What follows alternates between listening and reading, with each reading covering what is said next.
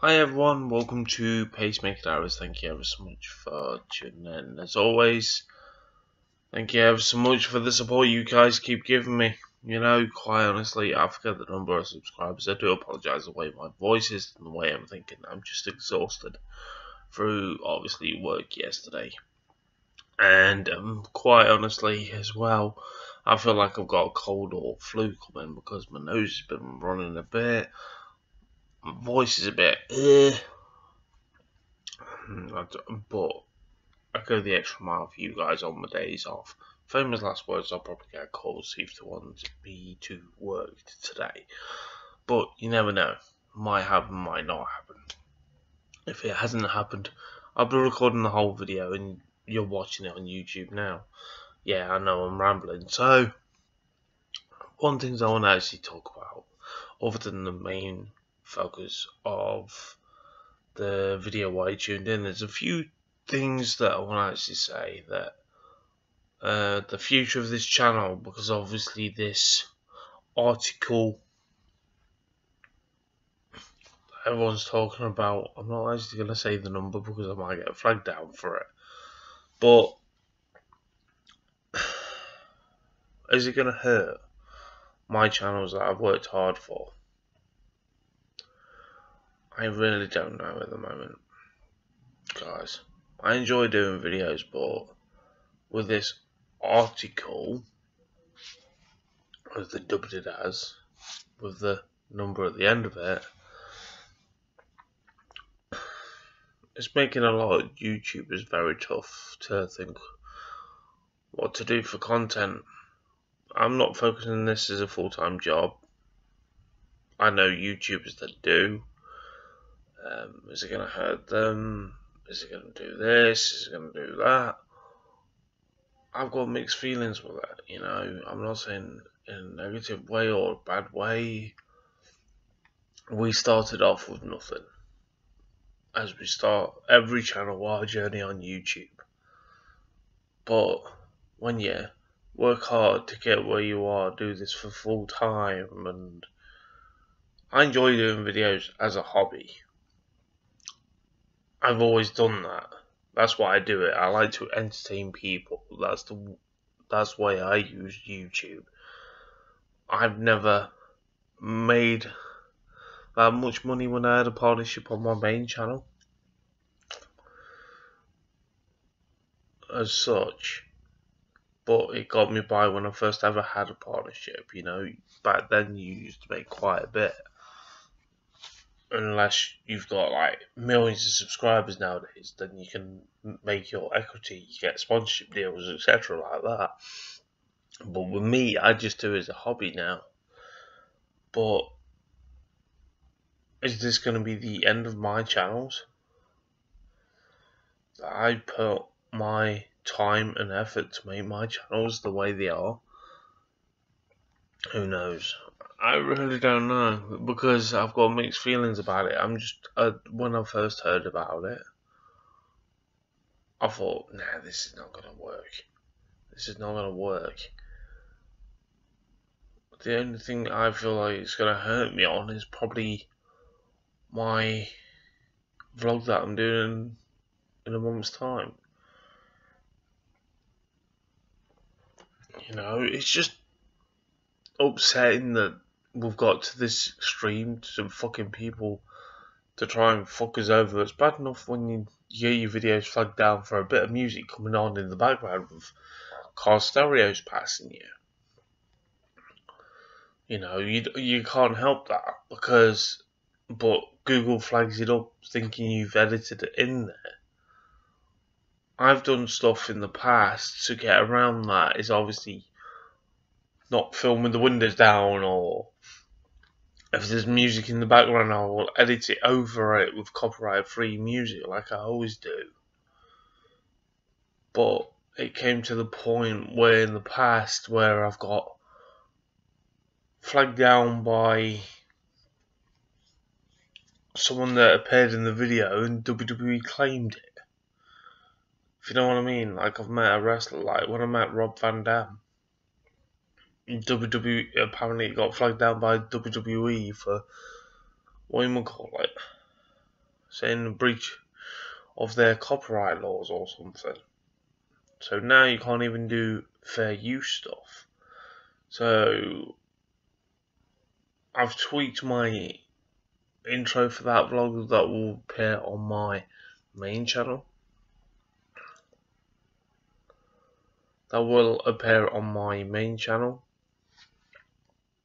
So hope it goes through.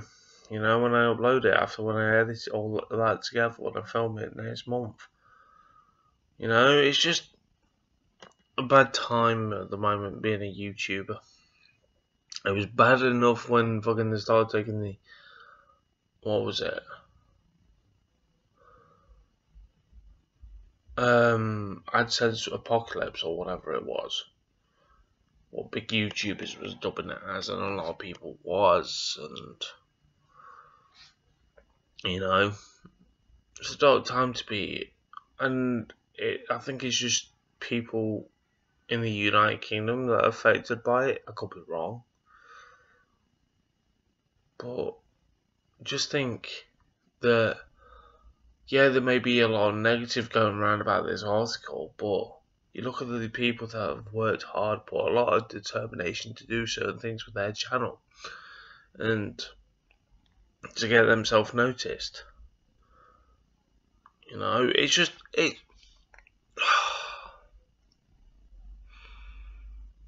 is upsetting, you know. But I no longer get to see the channels that I like watching. You know, it's just one of those things, guys. It feels like a part of you is dying. I know it's a sad comparison, but it really is frustrating to see. It really is frustrating to see this happen. And it's not going to stop. It's been approved and everything. I don't know what date it's going to kick in. Is it going to kick in when I've uploaded this? Is it going to kick in when certain things are happening? You know?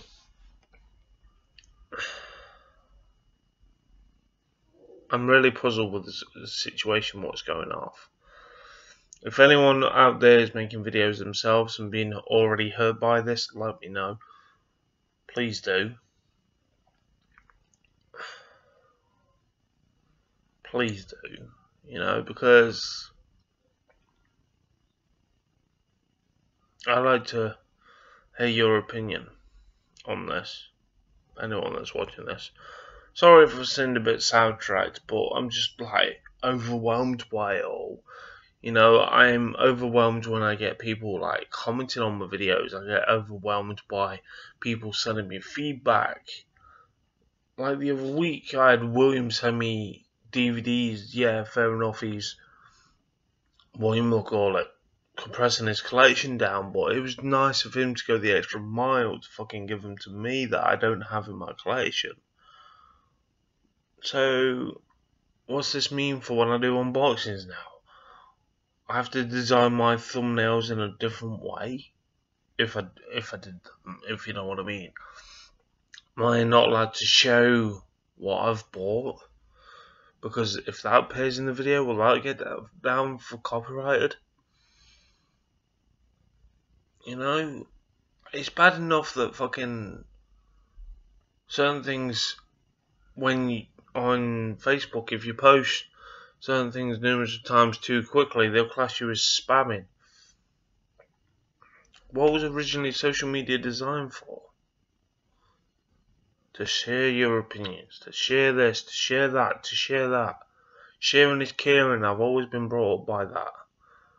But now it doesn't seem like no one wants to share because of this article. You know, it's a sad time. It really is a sad time to see, and it's not just YouTube that's affected, it's Facebook's affected. So if we should share a fucking picture and it's got someone in there, are you gonna flag it down for copyright? You're gonna do this, you're gonna do that. It's gonna worry a lot of people. because people rely on social media to advertise, and they're not allowed to advertise now. You know, it's just, everything is fucking up in the air. You know, I made friends from this. I don't make money from this.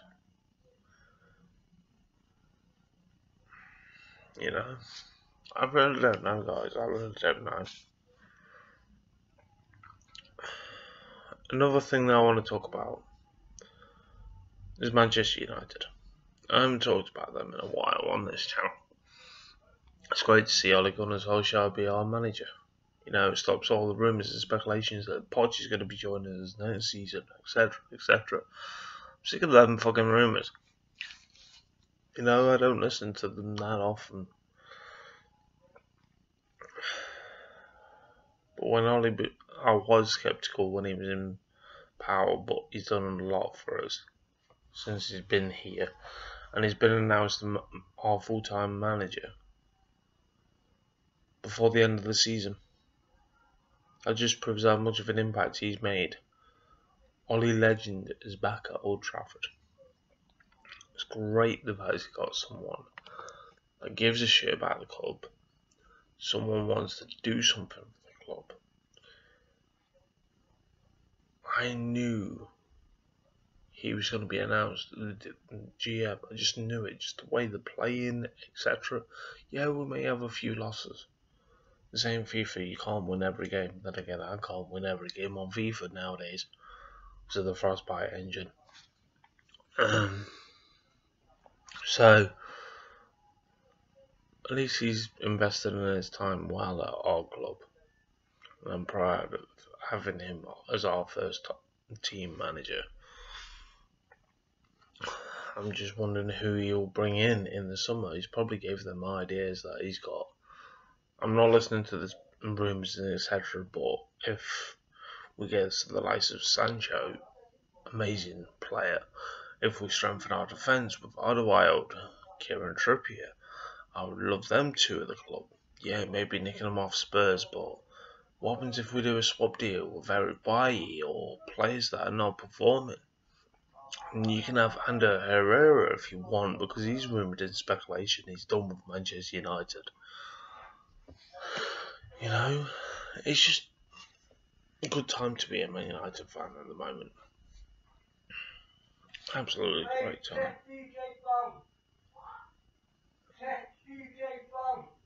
Right, so the main focus why you tuned in. I do apologise if you because one of my dogs has got something wrong inside him, and you know, it's sometimes you have to get his feces out by hand, or not. He just has trouble going toilet. He's constipated all the time. The main reason why you tuned in is about The Dirt, the Netflix movie about Motley Crue. To say this was a Netflix movie, I was gripped from the start to the finish. I did not turn it off. I watched this.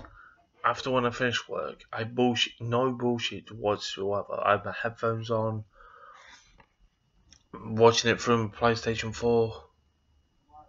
This ain't a sponsored video, by the way. I don't think that's going to happen anytime soon anyway, any of my videos. So, this film was highly detailed to say, don't get me wrong, I do respect Netflix's work. They're doing working wonders on the shows that I like watching. Obviously, you've already heard me talk about Sex Education. The program, not Sex Education itself. I'm watching Turn It Up Charlie. I'm enjoying that. You know, I've watched like the first 2 episodes and I'm gripped. And there's only 8 shows. I wish they did shows that are like 24 episodes long, like some of the old series that used to be on TV. But anyway, they're on the ball with some of the Netflix original movies. And to say this came out just straight off the bat to your subscription of Netflix, I was highly surprised. I thought they were going to shade away from certain things in Motley Crue's life, what they've done, but they didn't. They captivated the era, they captivated the characters of each actual band member that you expect around that rock and roll era. Is it rock and roll era? Or rock or metal era? You know, the thriving 80s. That everyone, you know, when you have these people that hype up stories, how great rock was back in the day compared to it is now.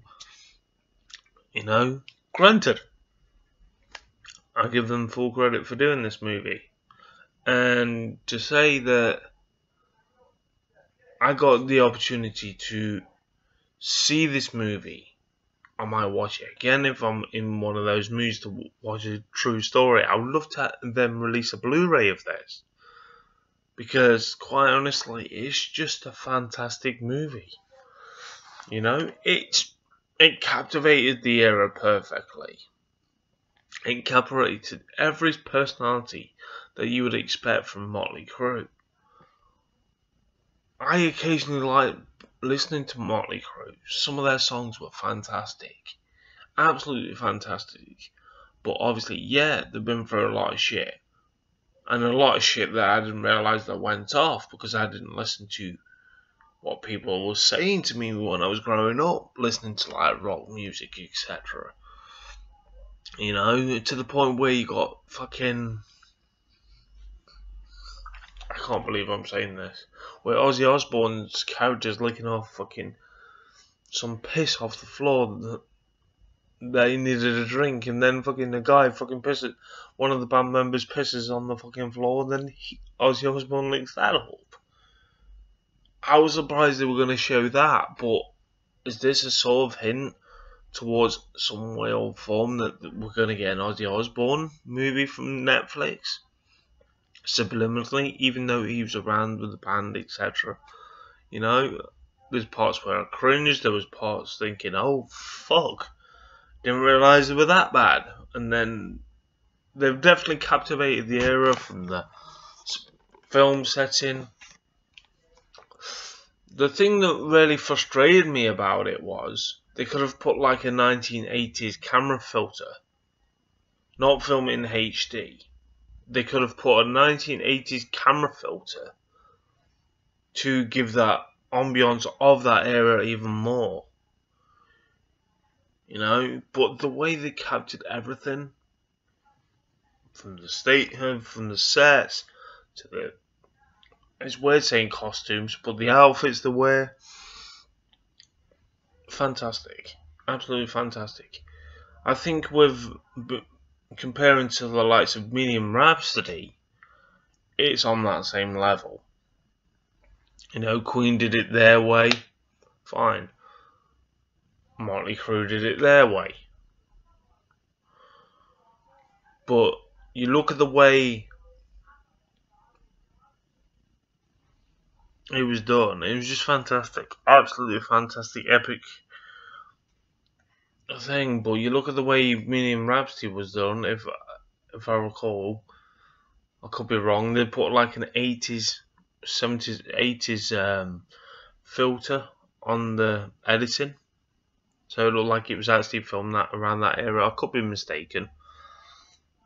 But mistaken or not, if they do that, then it will captivate the era even more. You know, granted, a lot of people like HD, they like 1080p, they like 4K. But it would have been nice to have something to represent that era more. You know, that captivated it. You know, it was nice to see the subliminal cassette tape. You know, those little things that you pick up by watching this movie that captivates that era. You know, but the way it was done, it was just beyond belief that when you watch it, you would not have thought that was a Netflix movie. You know, you would have thought this would go to cinema. You would have thought this would go to Blu-ray or DVD, but not Netflix.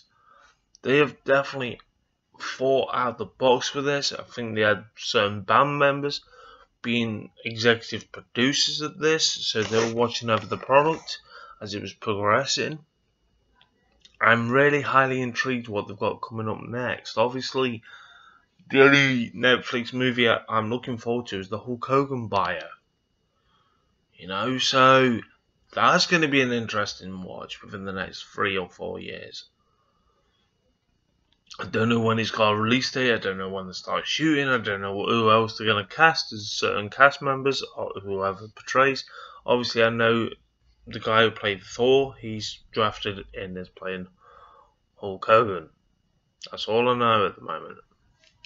So, guys, I can't stress you enough. If you love rock music, if you love bios, go check this out. It's on your Netflix subscription. If you haven't got a Netflix subscription, it's just worth alone just paying for that to go and fucking watch it, and you get a month fucking free. I'm not here saying it's like a sponsored video, but guys, this movie is just freaking awesome. Absolutely fucking awesome. It just blew my mind what Netflix can actually fucking do. For that little amount of month, I'm really surprised they're not going to do this on a Blu-ray or DVD. It wouldn't surprise me if they end up being in the Oscars list next year. Hey, Bohemian Rhapsody was there. Hey, we had fucking Roma from Netflix. A film that I can't get into because it's not English. So, in a nutshell, it's worth watching. I give this 9 out of 10. If they put that 80s filter on the camera instead of filming it just in HD, then it would have been 10 out of 10.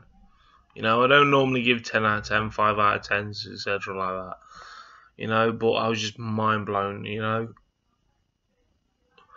know what the next film I'll give you my thoughts and opinions on at all yet, because obviously I haven't been into the pictures recently, because obviously I got paid monthly.